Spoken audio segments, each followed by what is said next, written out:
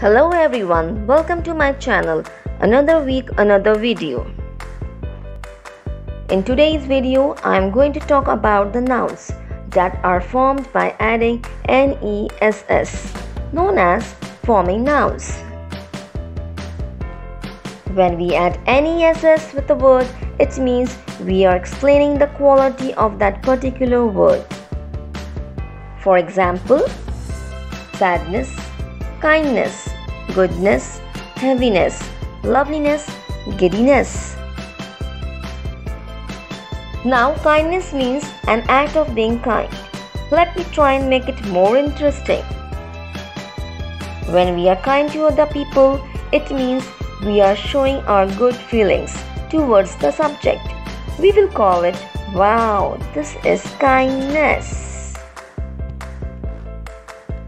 More example, sadness. Sadness means the state of being sad or unhappy. Another example, goodness, which means a state of being good person or you are full of goodness.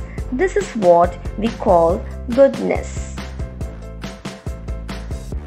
When NESS is added to words ending with Y, the Y is changed to I. For example, heaviness. Heaviness comes here with the word heavy. It means that someone who is with extra weight cannot lift it up. So, heaviness here means the state of being heavy.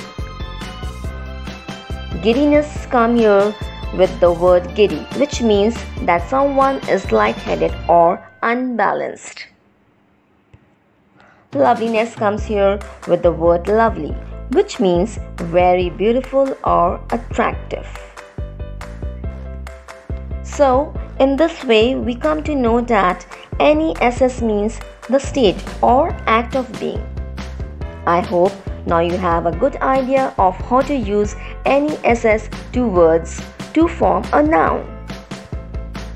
Now, heading off. Thanks for watching my video. Take care.